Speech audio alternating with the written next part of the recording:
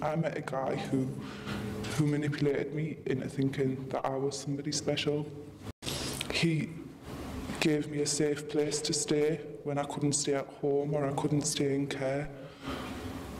And he wanted to treat me like a little princess. Eventually, he wanted to take me to parties and show me off to his friends, and that did happen.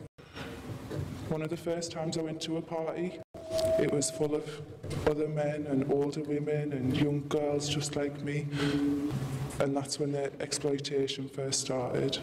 I was taken around the country, taken to hotels. The thing is, people are looking for children. The exploitation is out there and there is a market for it, and this needs to stop. When I go to the schools or I'm taking my daughter around, I see these guys looking for the girls. One of the guys tried to get my daughter along with her friends. I saved my daughter. Unfortunately, I couldn't save her friends. This is 10 years on, over a decade, and things still haven't changed. These guys are still recognising the vulnerable girls out there. Things really need to change. Our local authority needs to take action now. There can't be any ignorance no more. It's got to be spoken about. There's no more taboo. This is happening and it needs dealing with.